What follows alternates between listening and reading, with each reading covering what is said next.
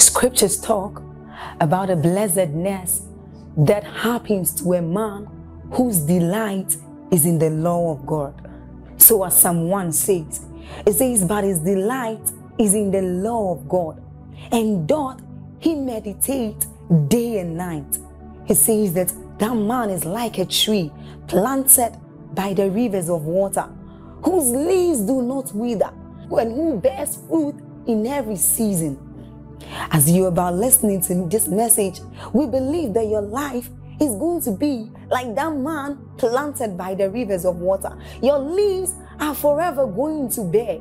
And we know that your season will not pass by. You will forever shine and you will forever bear fruit. We have a lot of content to share with you.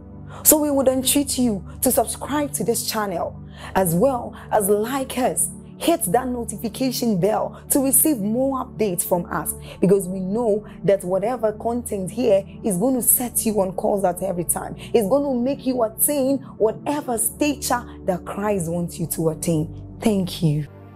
Spiritual growth is not determined by how long you have been a Christian. Write this point again. Spiritual growth is not necessarily determined by church attendance and observance of religious activities. Spiritual growth is not necessarily determined by church attendance and observance of spiritual activities. 2 Timothy chapter 3 and verse 7. That means just because you've been around church for a long time and you've been engaging in spiritual activities, it does not necessarily mean that you are growing spiritually. Paul was teaching his son Timothy doctrine, and he said there are a kind of people who are ever learning and never able to come to the knowledge of the truth. Wow, preach, preacher. Wow, wonderful. And just because you've been falling under the anointing for a long time, just because you've been around crusades, you've been around great programs, when they say who are those who have been in church for a long time, you will stand up. But when we look through your life, we do not see the indices that represent spiritual growth. Is God helping us?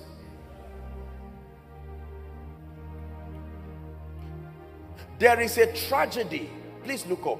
There is a consequence for not contending for spiritual growth. If you are not exposed to the consequences of remaining a child in the spirit, you will not aspire for higher dimensions. Because you see, many times, and depending on what kind of spiritual platform we're exposed to, many times we find ourselves in situations where we are not encouraged to press into God. It's like the most important thing is to give your life to Jesus, like we say. And the moment you have received Jesus, that's all right. After all, whatever it is heaven. There are severe consequences for remaining at that level. Biologically speaking, mothers, when you give birth to a child, you don't flog that child from day one for not walking. You give him some allowance. But after a year, 2 years, 3 years, you find out your child cannot walk, your child cannot talk. That becomes a medical issue. Is that true? I have put down here three tragedies that will befall any believer who does not contend for spiritual growth. Please walk with me. Let's hurry up. Is God blessing us tonight? Number one, the first tragedy that befalls a believer who does not contend for growth is in Ephesians chapter 4 and verse 18. Ephesians chapter 4 and verse 18. The Bible says, having their understanding darkened. Look up, please. It says, being alienated from the life of God through the ignorance that is in them because of the blindness of their heart. Do you know what this means? That means even though you have received the Zoe life, watch this, you have received the life of God, it does not mean it will be manifest in your life automatically. The riches of that which you have received that resides in Christ is released through knowledge. And if you do not contend for spiritual growth, you may never actualize in experience the potentials that are captured in this life. So, two believers, come.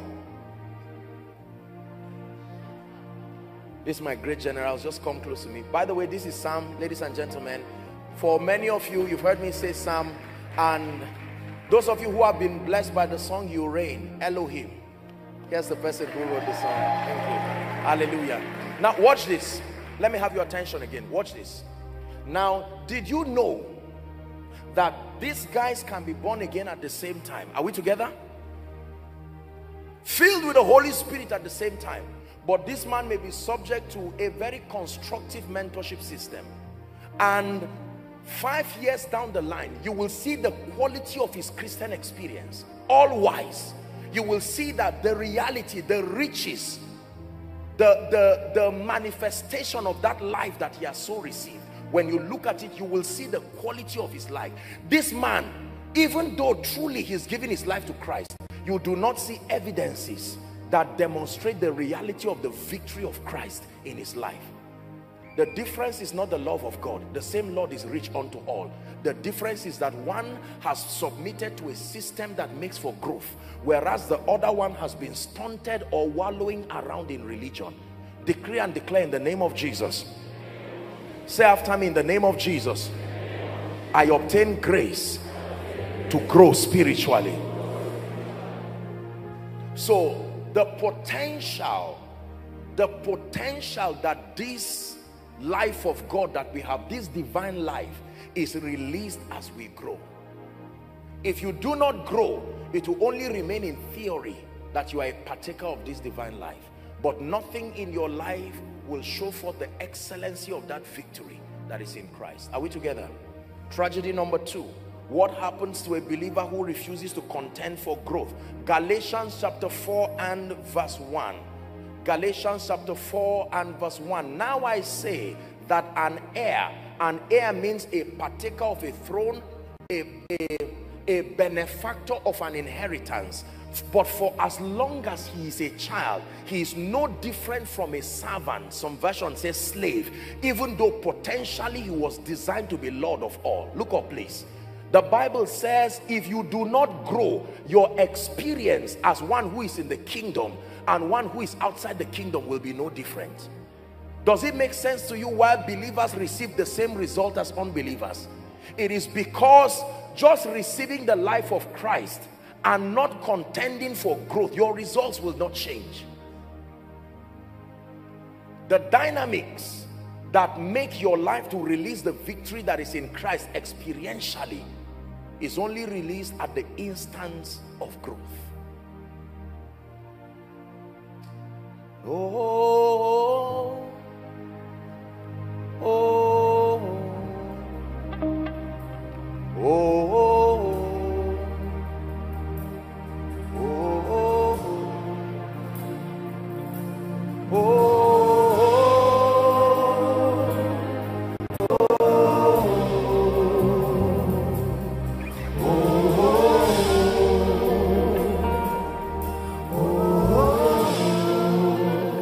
Tragedy number 3. What is the third tragedy for refusing to contend for spiritual growth? Is found in Hebrews chapter 5 from verse 11. Please give it to us. Hebrews chapter 5 from verse 11. Watch this now. Paul again is teaching. He's saying, of whom we have many things to say and hard to be uttered, seeing that you are dull of hearing. We're reading to verse 14, verse 12 now. It says, for when for the time ye ought to be teachers, ye have need that one teach you again, which be the first principles of the oracles or the doctrines of God, and are become such as have need of milk and not strong meat. 13. For everyone that useth milk, everyone that is a child, is what? Unskillful. Look up. Let me explain what this means to you. When you watch a consultant, when he looks at a patient, while the patient is talking, all of a sudden the myriads of medical truths that he knows, everything is working in an instant. He looks at this and says, oh, I remember we have 1 in a million of these cases. However, I think I know what to do about it, on the strength of his mastery. A student doctor can look at that and crack his brain, and the information there is limited. So he can do his best, although he's a doctor in the making. He can even be a fresh graduate and not be able to do much. This is what it means to be unskillful. So if you do not grow spiritually, you can't be a blessing. Because when people speak to you, you don't know what law they are violating and how to help them. So you begin to come up with sympathetic statements like, one day it go better. And the Bible says you are unskillful. You are not like one who is moving with uncanny mastery. When you grow spiritually, if a family calls you and says, man of God, we're in trouble. What is the trouble? All doors are closed. Immediately. The scriptures that will bail them out comes to you. You can almost tell them, I know what is wrong. I know what is wrong. It's powerful to know how to help people, not just how to sympathize with people. You are a blessing to the degree to which you can help. Someone comes to you now and says, I hear that you are a member of this great ministry. Nothing is working in my life. Delays. There's no restoration. The moment you hear restoration, you know all through scripture, everywhere there were losses is the prophetic that brought it back. So restoration is exclusively the ministry of the prophetic. So you don't just tell that person, let's pray, God help him. That's a careless prayer. You seek to introduce him to a true prophetic voice. They are taken for a prey, and none say it, restore. This is what it means to be skillful. Someone comes to you and says, I am gifted, I'm a graduate, but doors are not opening up. I have a business. And you know exactly what is there. Because you see, James 2:26 says, a body without a spirit is dead. The business is a body. Where is the spirit that gives it life? So you know what to introduce. Are you getting blessed? If you refuse to grow spiritually, you become unskillful. You cannot help yourself, and you cannot help people. This is the tragedy with the poor. Is responsible for what outcome? Mastery in the spirit is to be able to connect spiritual laws and their desired outcomes. So when you see people and they cry, you know what spiritual law to help them with. Like a doctor, when a patient says, I'm running temperature and I've not been able to eat, I even threw up. You are not a doctor, but help me guess what you think is wrong. Who taught you that although you are not a doctor, notice you did not say runny stomach, but don't you know that cholera, he also vomits? Why didn't you say cholera? Because there are certain things you have been taught through experience, that when a patient behaves like this, this is how to help the person. This can happen to you spiritually. Listen to me, I'm teaching you this, so after the grace, some of you will run home and say, come, I found what the problem is. I know exactly why this family is not rising.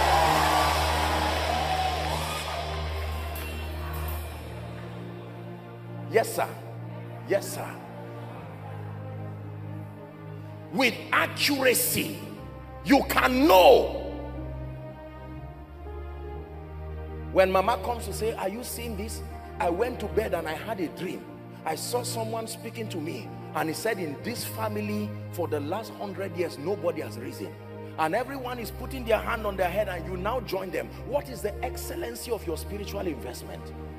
But the issue is not just saying, let's pray, don't mind the devil. You say that thing, you would die like a chicken. Because many people have arrogantly made bold claims. Don't stand before Pharaoh until you see the burning bush.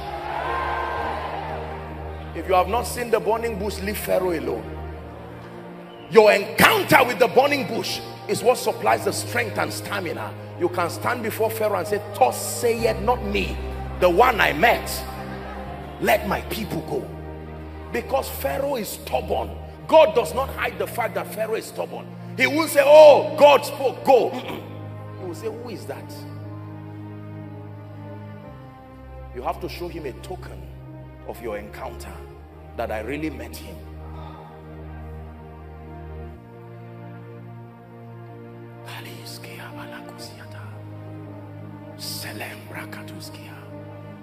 So you don't talk like people who are not born again. When believers are lamenting what is wrong, you go to scripture. What are the truths? The assignment of men of God is to expose you to the various doctrinal bodies of truth that equip you, so that you are equipped with sufficient spiritual arsenals. On the strength of that, you can now go. If you are in your office and someone beats his chest and say, except I am not this, you will not rise, you don't need to start talking as if you are not born. Leave him in peace. That man you see, you should even be pitying him while he's speaking, based on what you know. If you actually engage what you know that it will cause more destruction for that man. So you will search which one can manage the situation and leave the man as a witness. Listen, sit down. Please don't be excited for nothing. Look at me. This is how dominion is produced. Dominion is not just an impartation. It's the resultant effect of your comprehending the mysteries of the kingdom. You surround yourself with the principles of the kingdom like chariots. They make you a wonder to behold.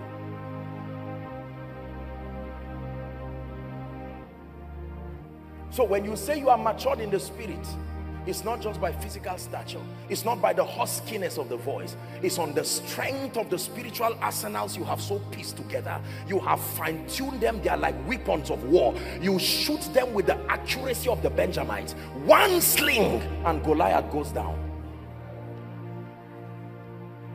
Low, low, low like a mighty wind. Spirit of victory, cover us with your wings. Low, low, low like a mighty wind. Spirit of victory, cover us with your wings. Please sit down. Is God helping us? Yes. So, all of the dimensions that we seek to walk in the kingdom, they have a body of spiritual truth that is responsible for their lifting. You are a blessing only when you move with these truths. They follow you. Listen, the Bible said these signs shall follow them that believe. Do you know what that means? When I see what is following you, it's a report card to what you believe. So when I see favor and open doors following you, they are not following you, they are following what you believe. If you want to drive them, don't ask them to go. Change what you believe, they will leave. There are many things we do not want in our lives. You don't drive them by saying, leave me. Were designed to honor that belief. If you take it out of your life, they will leave you with it. Hallelujah. Let's wrap up tonight. Indices to measure spiritual growth.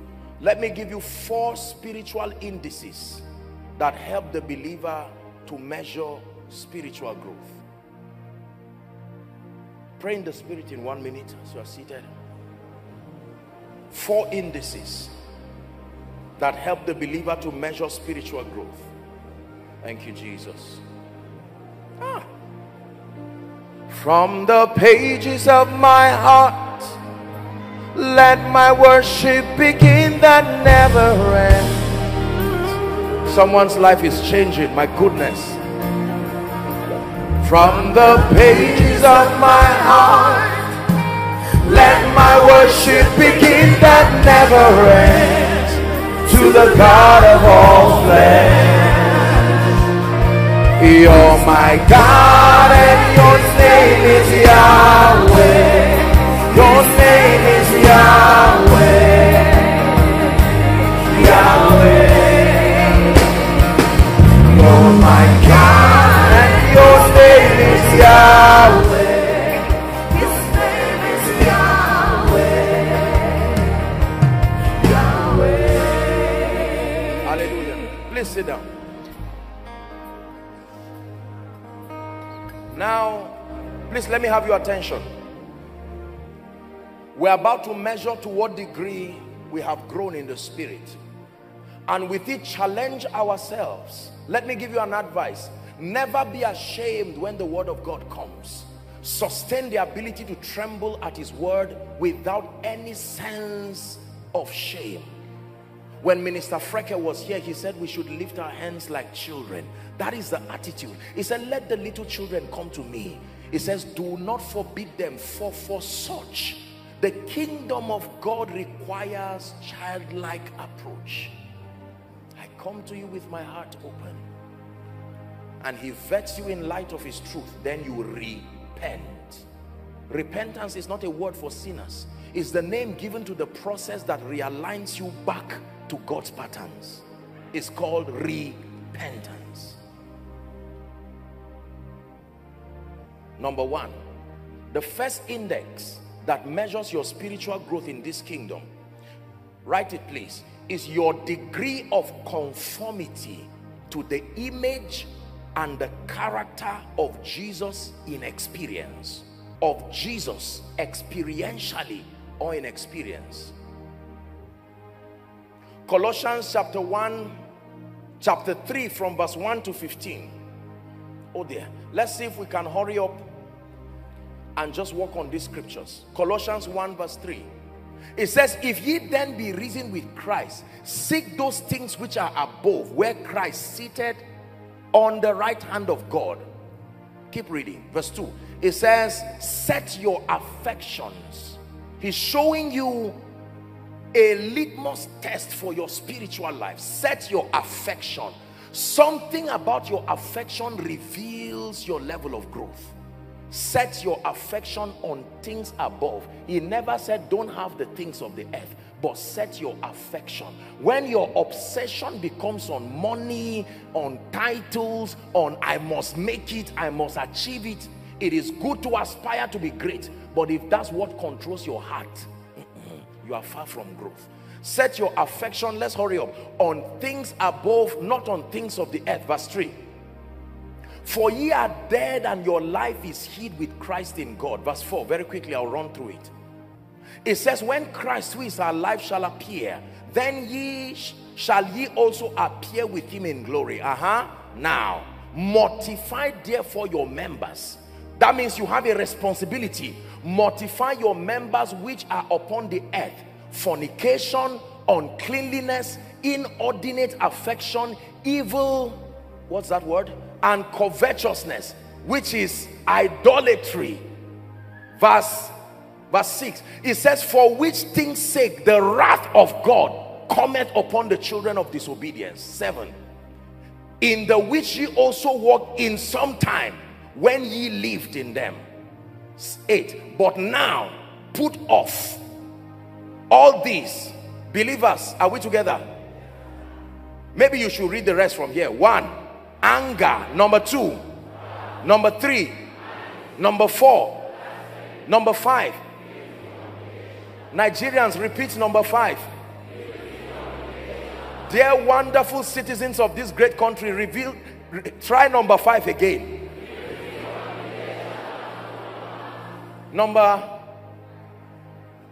Verse 9. Do I say this one now?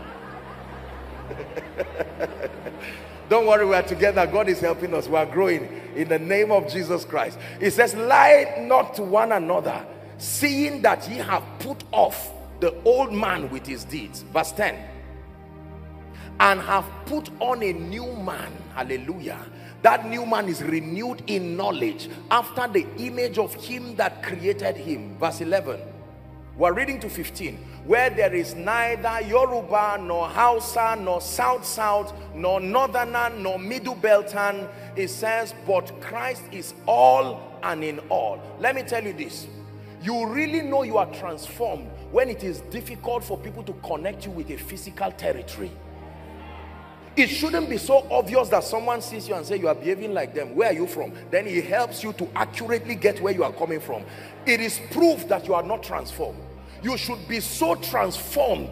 We should be at a loss to connect you to a physical territory. That when you tell people where you are coming from, they say it's not true. How come you are so refined? You tell them the process is called growth. Growth. Called out of every tribe and tongue and nation into a reality that is beyond the limitations of territory. Let's finish up the scripture. Put on therefore as the elect of God, holy and beloved, bowels of mercy, kindness, humbleness of mind, meekness, long suffering. 13, forbearing one another and forgiving one another. It says, if any man have a quarrel against any, even as Christ forgave you, so also do ye. 14, it says, above all these things put on love. Charity there is love. It calls it the bond of maturity, the zenith of your maturity. We're coming there. 15, the last verse. It says, and let the peace of God garrison your heart, to the which also ye are called in one body, and in all that you do, do not forget to be thankful. So ingratitude is proof that you are a child. Are we blessed? Write this scripture, we may not read it. 2 Peter chapter 1 from verse 5 to 7. It tells us we can add to our faith certain spiritual qualities. It says, add to your faith virtue. Virtue means moral excellence. Add to virtue knowledge. Since they projected it, let's just read on verse 6. Add to knowledge self-control or temperance. Add to self-control patience. Add to patience godliness. 7, add to godliness brotherly kindness, and to brotherly kindness love. This love thing again. Is God helping us?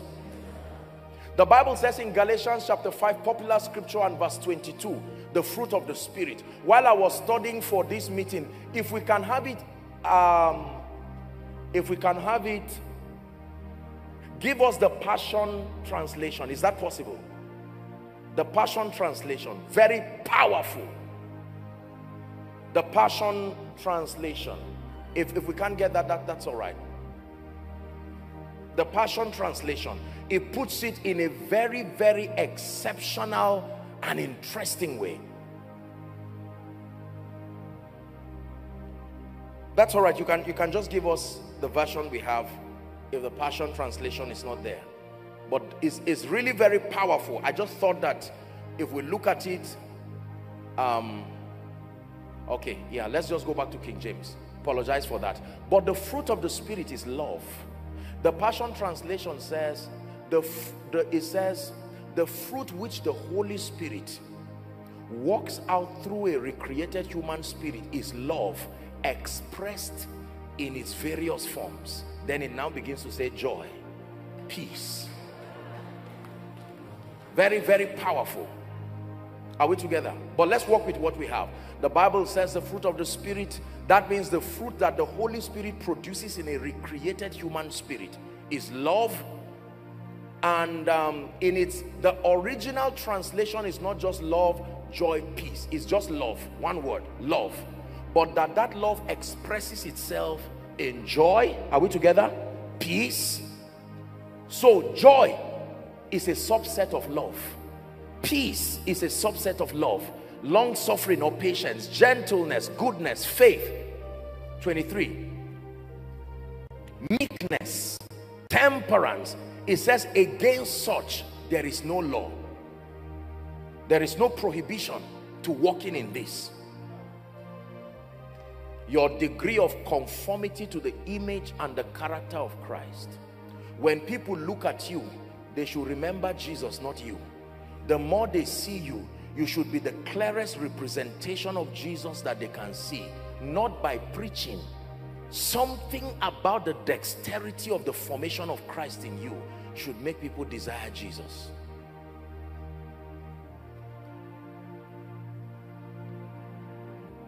Are we together? It is my prayer all the time that Christ be formed in me. The formation of Christ. It is my prayer that I will not just be a man of God who is preaching, but that at least my life becomes a worthy representation. That you can look at your life and say, my God, this man truly is a reflection of Jesus. It's a noble comment. It's more than saying you're a successful man. You are beautiful in all your ways. That's what happens when you become like him. You are beautiful in all your ways.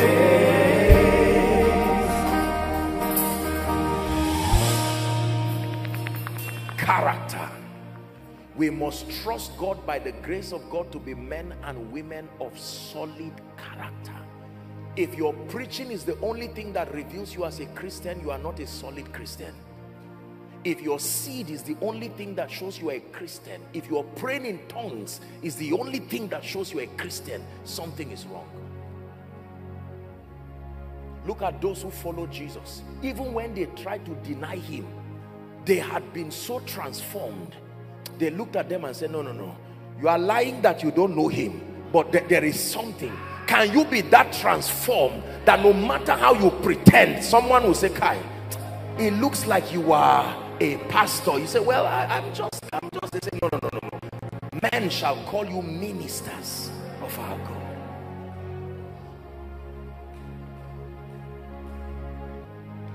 That in your office, the moment they want to bribe, as soon as you enter, they stop. You don't say anything, you don't judge. Blessings to everybody. This is the day the Lord has made. Your presence becomes such an inconvenience to darkness. Character. It all belongs to you.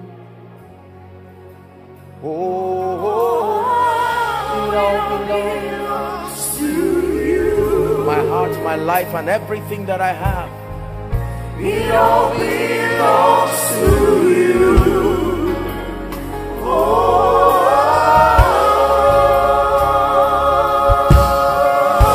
Let's hurry up. We're wrapping up. Number 2, the second biblical index to measure your spiritual growth is your depth of comprehension of the principles and the mysteries of the kingdom.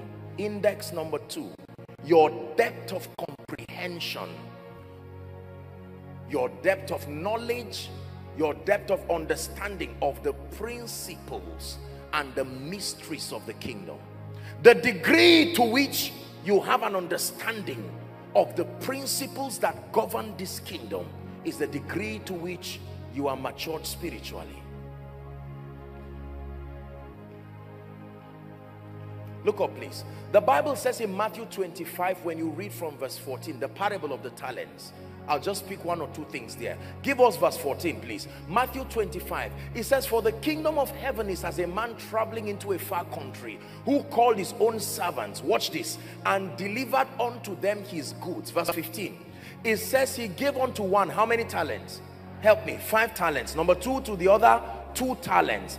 And then the third one, it says, unto every man according to his several ability. He did not give them according to his love for them, meaning that he had watched them for a while, and the end of the story shows he was correct, because the man with 5 was the most responsible. The man with 5 had a lot to fight. He had pride to fight. Being the one with the highest talent, he overcame pride and was still focused and diligent. The man with 2 had jealousy to fight, because knowing there was somebody above him, he conquered jealousy and still produced that. The man with 1, you bury seeds, not talents. And he buried the talent and came. You can see that he was already offended. When they asked for him, he says, you are a hard man. You like reaping where you didn't sow. And so I thought to even pity you, I buried it. Here is your talent. And he said, you are a wicked, number 1. Number 2, unprofitable servant. Hallelujah. God gives unto men according to their ability that has come from their growth. Ephesians chapter 3 verse 20, it says, now unto him who is able to do exceeding abundantly above all we ask or think. Here's the scripture. Not according to his power, according to the power that works in us. The dam brings water, but the amount of water that ends up in your bucket is according to the size of the tap. not according to the potential of the dam. You can turn your tap just once and it will be a drop, and it will take you almost a day to have a bucket full. Is that true? And someone can turn the tap very fast and within a minute the bucket is full. The problem is not the dam. The dam has the potential to fill as many buckets according to the power that works in us, the capacity. The day I found this, I found out that the limitation in the dispensing of the grace of God is not just God's problem. There is something about my capacity that needs to be built so that I can host superior dimensions of his presence. And it became my pursuit to enlarge.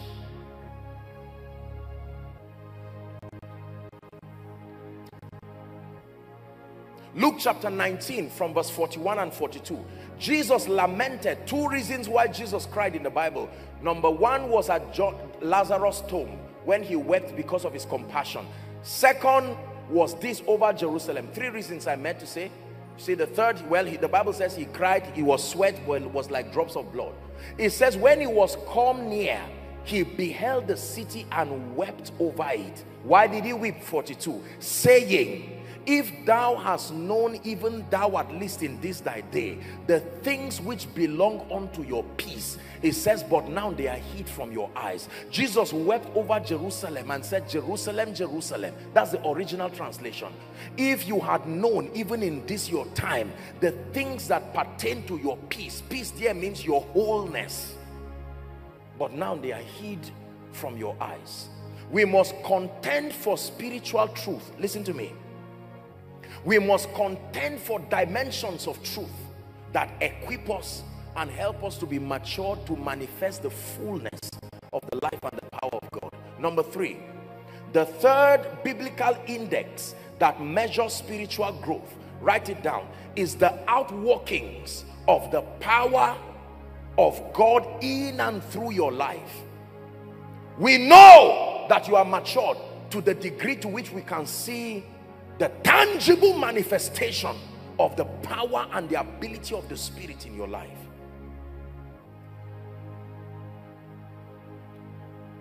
The outworkings of the ability of the Spirit of God in your life.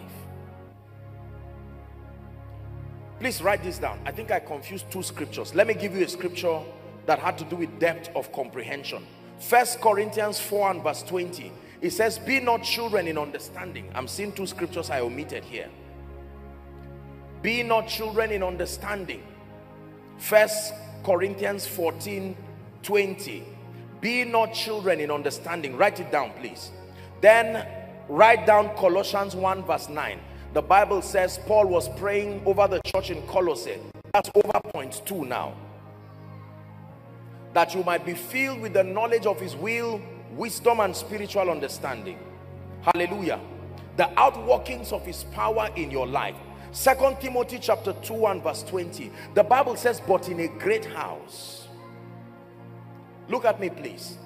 It is not the vessels that make the house great. It is the builder.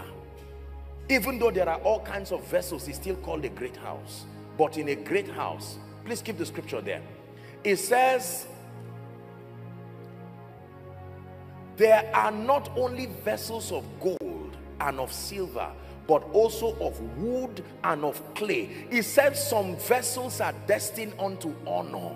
Some vessels are unto dishonor. What is the condition? Verse 2. If a man will purge himself from this, prune yourself from this, you shall be a vessel unto honor, sanctified and meet for the master's use, and prepared unto every good work. Let me tell you this. By the grace of God, I know a bit about the power of God. I know a bit about the anointing of the Holy Spirit. I have seen the power and the grace of God.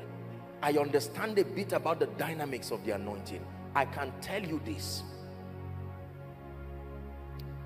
The vessel is a very important subject as far as impartation and the administration of spiritual power is concerned. The vessel can make the oil look small. In 2 Kings chapter 4, the woman who was owing, her husband died. The Bible says the prophet came and said, what do you have in your house? She said, nothing. that little jar that could feed her was listening to the conversation too, because the anointing is a living thing. So the anointing was hearing and saying, you are calling me small. And the prophet said, you don't know. The problem is not the oil. The problem is the kind of vessel holding it. Go and borrow vessels. Expand. He said, borrow not a few. When she borrowed, it now said to pour the oil. The oil began to multiply to assume the shape of the vessel. The anointing will only be as effective as the maturity of the vessel administering it. The outworkings of the power of God. There has to come a time in your life, whether you are in ministry or not, active ministry like we know, you cannot remain with God, growing spiritually, truly, and then get to a point where the outworkings of the power of God is not visible in your life. It's impossible. Someday you should be able to speak over someone and doors change. Someday you should be able to come into your family. Help him, please. There has to be the reality. Listen to me, please. If you're a man of God here, let me tell you, it's not all about power manifestation, but there has to be an investment of the Spirit upon your life. There must be a signature of the Spirit. Maturity. Then your word become like the words of God. That lady wearing black, I'm seeing an angel pouring oil on your head. Yes, that lady looking at me. I stretch my hands right now. Something is happening to you. Help her, please. I'm seeing oil being poured on her. This is what happens. This is the place of encounter. To be what you want. This is the place of surrender.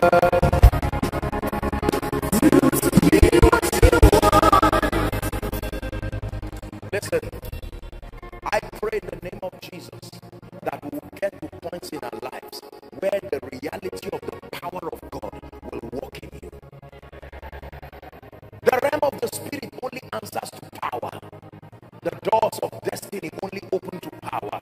There are doors that have no keys. You break them. Not every door has a key. No, sir. If the door has a key, what you need is a mystery. But if the door does not have a key, what you need is power. He has broken the gates of brass and cut the bands of iron in sunder. Hallelujah. Please help them. There must be an effulgence. I vowed a vow to God that if I ever meet a man and I hold you and I pray for you, I will go for a retreat if your life does not change. I'm not bragging. This is how to be a blessing. Acts chapter 10 and verse 38, how God anointed Jesus. Not just that he was anointed, look at the extent to which God anointed him with the Holy Ghost and with power. The Bible says he went about. It takes more than a good heart. It takes more than a compassionate heart. Our loved ones will continue to go down with us just being compassionate. It takes power. Take power to your family. Take power to your business. Take power to your ministry. It takes the power of the Holy Ghost. Pastor, it will take more than a good sermon to bring members. It will take the power of the Holy Ghost. There are real demons. Demons are real. Yokes are real. Bondages are real. The Messianic prophecy says, the Spirit of the Lord is upon me, for he hath anointed me. Hello. Scriptures exhort us from the book of Proverbs. It says, my son, attend to my sayings. Incline thy ears to my words. Let them not depart from thy eyes, and keep them in the midst of thee. As you have listened to this message, we believe that you are going to reap the blessings thereof if you attend to these words as well. That you will keep these words in the midst of your heart. That no matter the circumstance, your eyes are going to be fixed on these words. And as you have been blessed, we will tell you to share this message. Be an evangelist by sharing to others to be blessed. And then subscribe to this channel for us, because we have loads of videos, we have loads of content that is going to make you blessed, that is going to set you on course, that is going to set you ablaze. And don't forget to like for us. Thank you.